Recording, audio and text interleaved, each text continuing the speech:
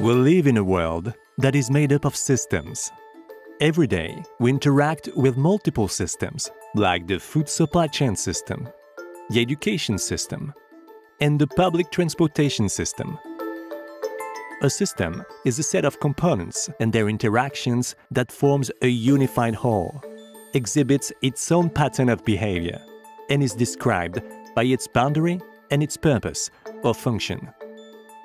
In the global health and social impact sector, most of the systems we work in are complex.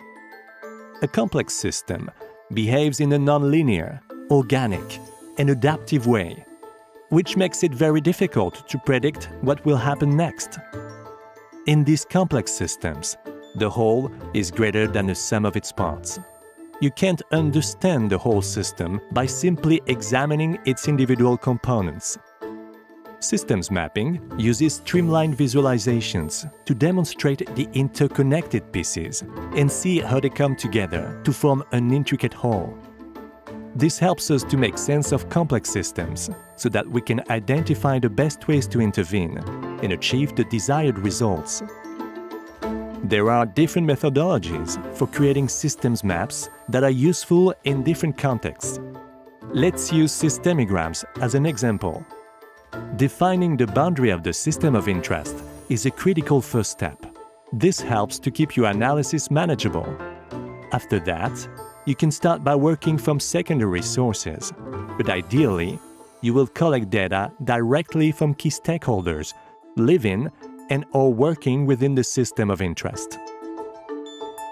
When you analyze the data and visualize the many connections, you start to notice things like feedback loops, missing links, duplicated efforts, and misaligned incentives. For example, let's look at how systems mapping helped to identify these important elements within the Namibian health resource tracking system before and after a process of combining two parallel approaches. Once you've created the maps of the system, it's important to go through a process of validation with the stakeholders to ensure your interpretation of the system is accurate. The output after that validation might look something like this.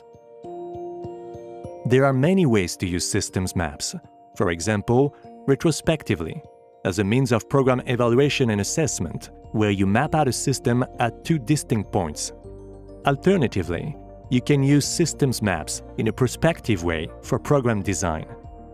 Beyond visualizing relationships, interactions, feedback loops, and dependencies, systems maps can help us identify existing leverage points.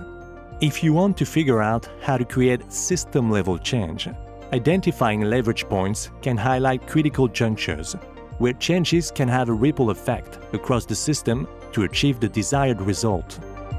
Systems mapping gives us a holistic understanding of the system that allows us to see its strengths and weaknesses and identify the most adequate intervention areas.